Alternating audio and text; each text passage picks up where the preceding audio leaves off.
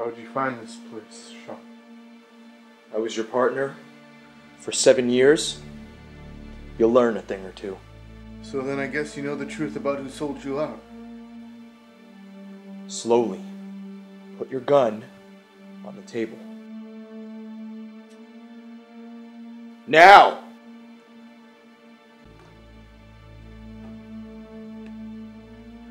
Not so fast, Herb. I'm just trying to get a drink, Sean. It's been one hell of a night. To say the least. Why'd you do it? It had nothing to do with tonight. I swear.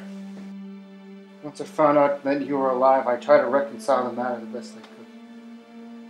So those people just happened to show up. From out of nowhere. You left me to die tonight. Forgive me if I don't believe a word you're saying, seeing as you tried to kill me once before. So you're saying you didn't send those people to kill me? No. I didn't send those men. That's why I came here, for your help. Sorry, Sean.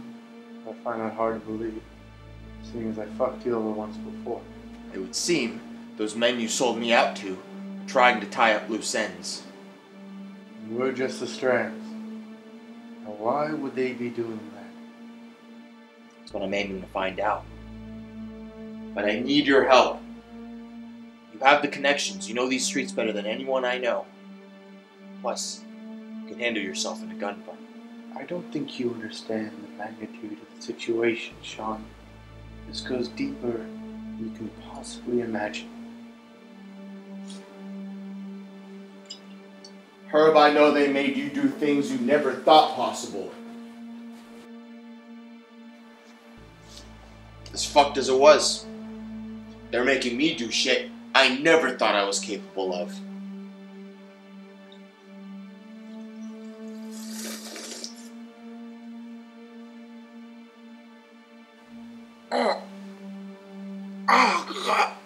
Fuck.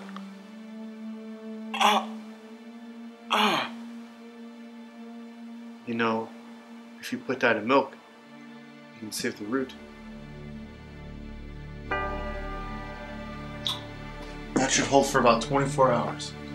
Just enough time to get fucking ruthless.